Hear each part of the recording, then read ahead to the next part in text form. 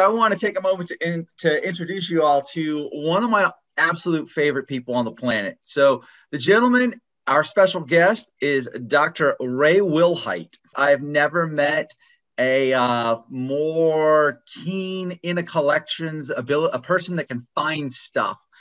The holotype Ultrasaurus specimen was missing its transverse process, and it was just gone. It had been there. We have pictures of it. We have illustrations of it. Heck, we had a cast of it. And Ray, like at 2 a.m, it's on top of these 25-foot high shelves, rooting around through boxes. And he's like, found it. What do you mean you found it? How'd you even know I was looking for it? And he comes down, this is what you're looking for? Everywhere we've ever gone, Ray just has this eye in the collections. But he also was the first, if not the first, one of the first individuals to bring in 3D scanning into research. So he worked on his dissertation, scanned a whole bunch of sauropod limbs. Ray is a limb expert. I mean, he knows the whole anatomy, but there's no one alive who knows more about sauropod limb bones than Dr. Wilhite. And we dug at Dry Mesa Dinosaur Quarries. We spent a season digging up dinosaurs, and beyond that, he works at Auburn. He teaches in the vet lab. He runs their lab. And when I visited him there, he handed me giraffe lungs. He just handed me this big, giant, puffy-looking thing. He's like, "What do you think this is?" And they were giraffe lungs. I had no idea. I got a collection of all kind of things here. Do you have the giraffe lungs near you? I do. I just have to show. I mean, we've got Ray. It's grinning ear to ear. They were so gross and cool all at once. Because how often do you get to see the lungs of a giraffe? Yeah, they're huge.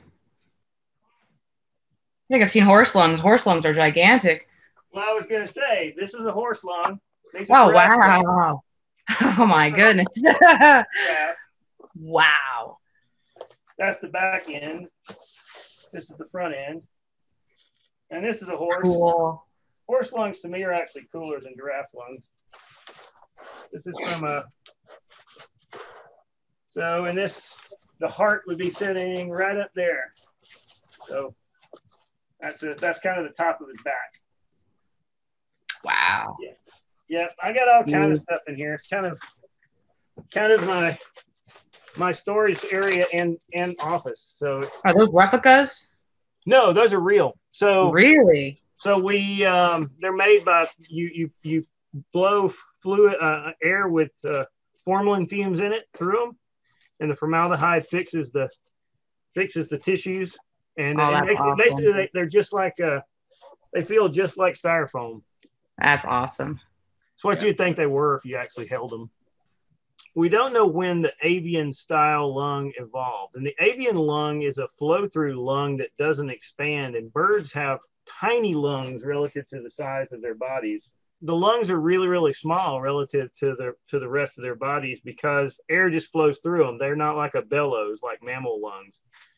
Were there small pterosaurs towards the end of the Cretaceous? I know we worked on a pterosaur out of the Hell Creek Formation. So the same formation you find T-Rex and Triceratops out of. Oh, and okay. It's got, the one we've got's got a wingspan, I think 27 inches. So it's pretty little. So there were tiny ones. They don't preserve. The problem is there's so many of them that are known from tiny fragments. I mean, yeah. Even the really big ones like Pteranodon, the bones are it's like fragile, right? Paper put together. You can find a pterosaur bone, but it's very rare you find enough to tell what's there. And so there are probably plenty of pterosaur species that we don't know anything about. Just like I suspect there are whole faunas of dinosaurs we don't know anything about. Think about if dinosaurs lived in the mountains, how would they ever preserve? The only way to preserve something is in some sort of depositional environment, and you don't have that happen in the mountains, So my guess is that there's a lot of same thing with pterosaurs. They're just so small, and the fossils get beat up. Little mammals if it weren't for teeth, we wouldn't know that 90% of the mammals in the Mesozoic even existed. And teeth are the hardest substance because they're made out of enamel. Well, a lot of pterosaurs don't have teeth, and even the ones that do have very nondescript teeth that look like, because they ate fish mostly. And so there's absolutely no reason not to suspect there were tons of small pterosaurs plying the skies and plucking parasites off of dinosaurs like modern birds or anything. Yeah, that was a cool idea. That was something I wanted to depict actually in a drawing, because it was kind of different. I've never seen something like that before. I'm like, I want to put little pterosaurs on the back of a big dinosaur. Jacob, you've excavated Pteranodon, correct? I've dug up a lot of Pteranodon and a couple of Nyctosaurs, and we actually even found, mixed in with one of our little ceratopsians, we had some pterosaur wing bones with that little unnamed basal chasmosaur we did back in 2012 that was just kind of stirred up with it. But I've done a lot of Pteranodons, and probably 90% of what you find are scrap wing bones.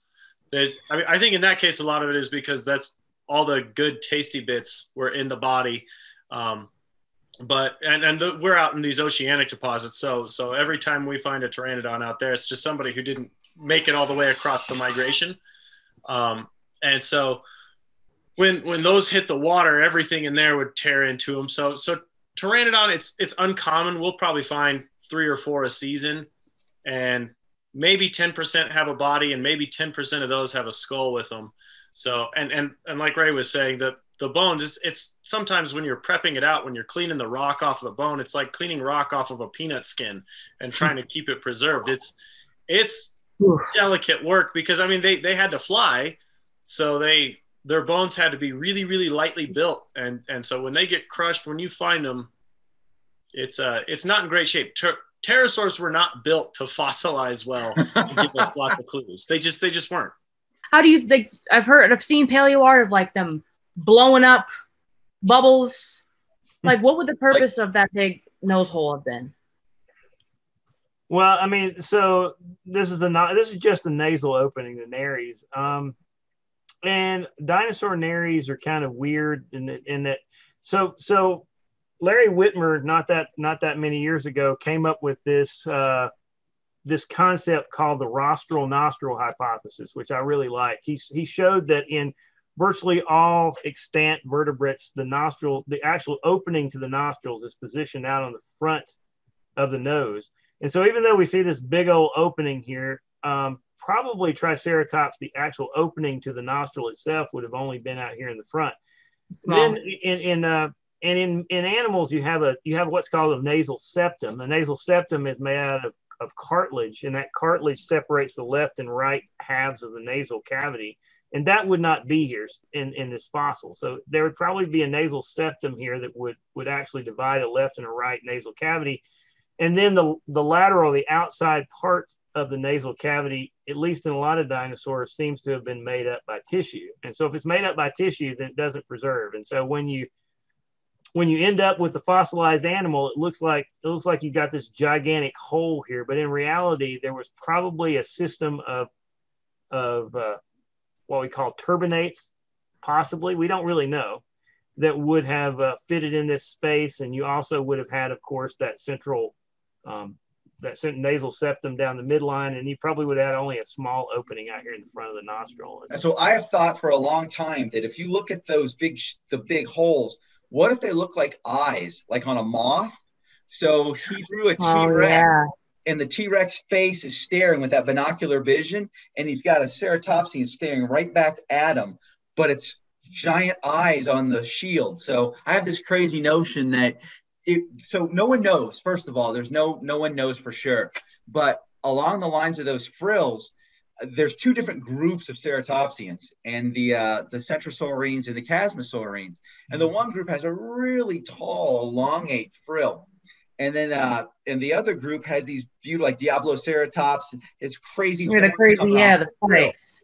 So the frills, like in Triceratops, they're pretty thick and robust. But in some of these other ceratopsians, they're not all that thick, and they have gigantic fenestra or windows in them. It would have made them light. It would have been covered in skin, maybe thermoregulatory. But when you see something like that, I'm thinking display along the lines of deer, the cervids today with all the different antlers and horns they have. So oh, that's the same kind of ceratopsian as me, so I can go have kids with it. B, I wouldn't be surprised if it was some kind of threat display or just display system overall. And the reports of them locking horns together, there's been studies that show that some of the ceratopsian skulls have scarring on the skulls at about the right height of where the competitors' horns would have locked in and pushed against one another. So they definitely tussled. Well, Farkey et al. In 2009, this is showing where the wounds were at. And these are showing healed wounds on the sides of the faces of ceratopsians, of Triceratops. Awesome. And so we have Andy Farkey's going to be a guest in May. He's going to be on our group. So a couple Saturdays from now, we're going to have that gentleman who's a ceratopsian expert. So we'll make sure to ask him, and he'll wax eloquently on this topic, I'm sure. Here, I'll show you I'll show you something else too. So this is just to show you what I'm talking about. This is a cross section of an alligator's face. So this is about halfway through his snout. Okay, so that's his tongue right here. That's one lower jaw. That's the other lower jaw. This is the upper jaw here, and this is his nose. All right, so all of this stuff in here is inside that nasal cavity. Now, in alligators, of course, they've got this bony top over the nasal cavity, so they don't have the exposed nasal cavity like you saw in the ceratopsian. None of this would be preserved in the fossil record. None of this stuff here. This is all soft tissue. There's a nasal septum made out of cartilage. These are the kind of turbinates that line the inside of the nose.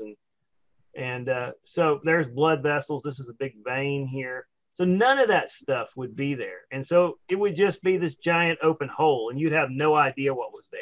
So this is what Hodari was able to draw what I was thinking. If you look carefully, you can see the ceratopsian on the left.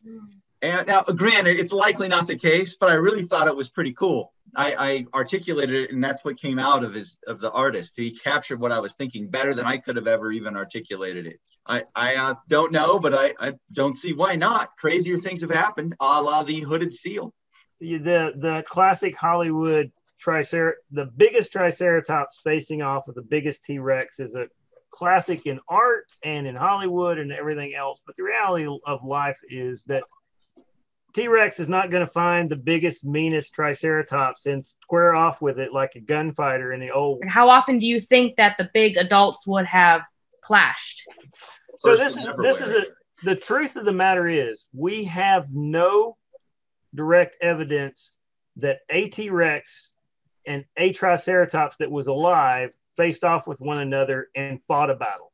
Zero. None. There's no physical evidence in the fossil record. Wow. There's plenty of evidence that T-Rex ate Triceratops. There's pelvis of a Triceratops that had a chunk of it missing that a T-Rex ate. They found fossil feces from T-Rex that has bone in it, but there's very few fossils that preserve that. So you've got like the Velociraptor and Protoceratops fossils that shows clearly that those two animals at one point fought with each other. The Protoceratops literally has the Velociraptor's arm in its mouth. I mean, that's one thing we can say for sure. Those two at least fought with each other. But so, Jacob, what about the Triceratops pelvis that you guys dug up with the healing and the T-Rex bite marks on it? We dug up a Triceratops in 2014, like the middle half of it.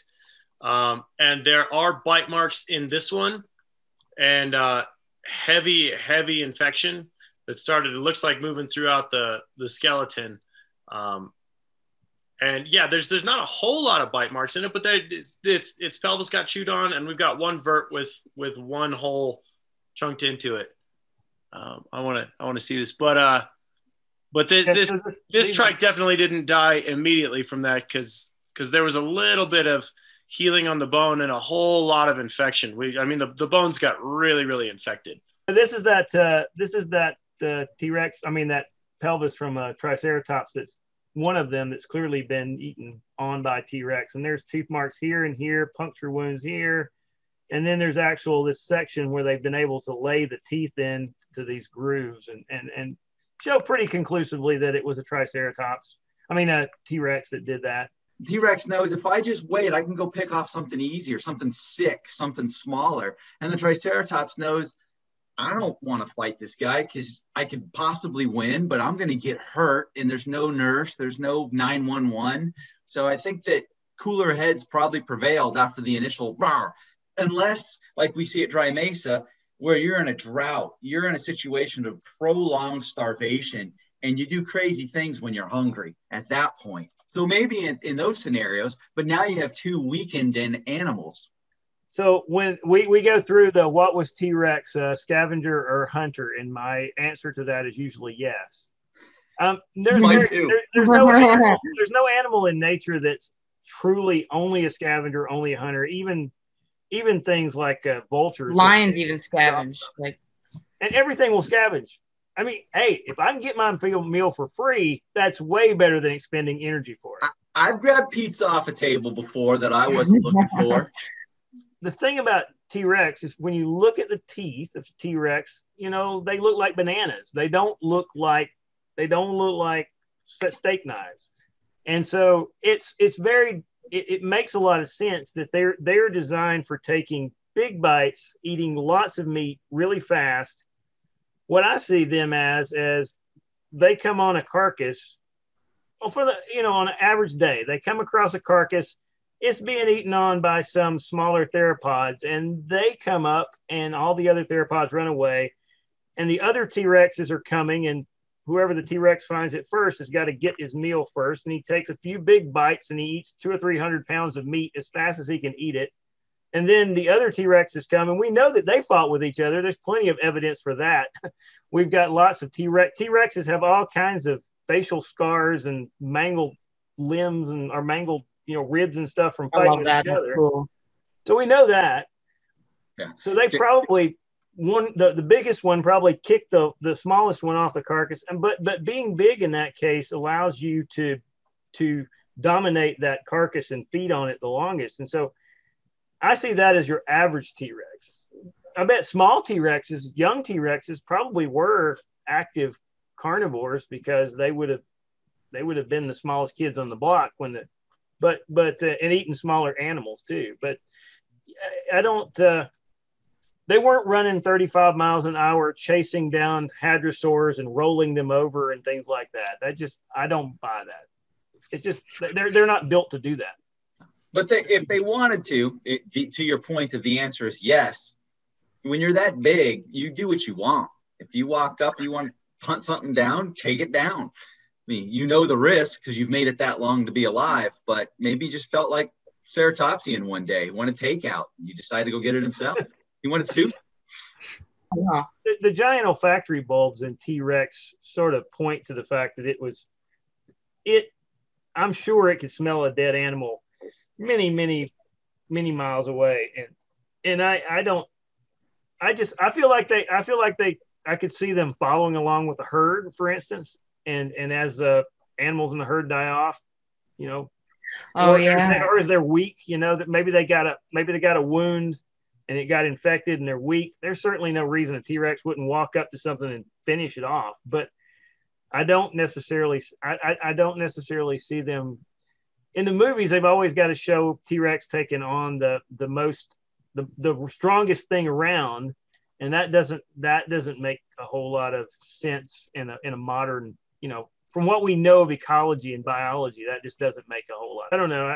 I think I hurt the students are not happy when I get through talking about T-Rex. But so in the UK we say Diplodocus, but in America you say Diplodocus, is it? So what one's right? Tomato. Yeah, I'm a Diplodocus guy myself. But I'm a Diplodocus guy. Jacob? Diplodocus, I always said that. Clearly. Like I'm an aluminum guy, but you're an aluminium girl, I'm betting. Yeah. So part of it is these dinosaur names are taken from a dead language that no one speaks. So Latin, Diplodocus, Diplodocus. The one that kills me is it Camarasaurus or Camarasaurus? I literally use them both. Camarasaurus and Camarasaurus is my favorite creature on the planet. That's why I did it. The prettiest creature on the planet, but my favorite. And so you would think I would know exactly how to say it, but I say it both ways: Camarasaurus or Camarasaurus. Really? This is actually from my lecture, and I always try to include the name, what it means, when it lived, and where it lived, so that students start to get some idea about those things. There it is. YPM 1920, the holotype specimen of Diplodocus longus, the very first Diplodocus named. And 1878, Charles Marsh. The problem is that at the time, it was the first vertebra that they had found where it had the chevrons. Which I was learning about the Apatosaurus, sonic booming tail. Use that, like, that's awesome. But what did it do with that tail that could create a sonic boom? You've got those giant hips of a Diplodocus. They're just massive. And if you look at how a whip works, when you whip it forward, the whip is very thick at the base. And so when you crack a whip, you have a massive amount of energy. And as the energy runs down the tip, the energy is getting in a smaller and smaller place. So when it comes out to the end of that whip, it cracks. And that's why you've got all of this energy that is channeled. If a Diplodocus with that really long tail put a big amount of horsepower into its gigantic car-sized pelvis, the energy would go down the tail and become attenuated to the tip of the tail, which is basically your middle finger replicated 20 times. It's got these 20 or so long bones. And it would have been covered in tight scales. And so the thought is the very tip, if you gave it enough power, would have broken the speed of sound by virtue of the amount of energy that was put into the system. Now, why would they do that? And the concept is if they were going to fight with one another, possibly they could have just snapped tails at each other. Another thought is it could have been used to communicate long distance, or to have been used to have been a defense, like to scare away, rather than hit an Allosaurus. Because if you're going to smack an animal with your tail, you may break your tail. Mechanically, it could happen. Did it actually happen? Who knows? You notice at the end of a tip of a whip, it's frayed. We don't find frayed bones or frayed scales. So there is some challenges with the hypothesis, because when you generate that much power coming out the tip, it's going to cause some kind of impact to the bone. And we don't see that. But so what he's saying is no. What he's trying to say is no. That makes no sense, because if I accelerate those little bones at the tip of my tail to the speed of sound, I'm going to break them into about 1 billion little pieces. It does not. It is possible with math, considering the bone's not made of bone.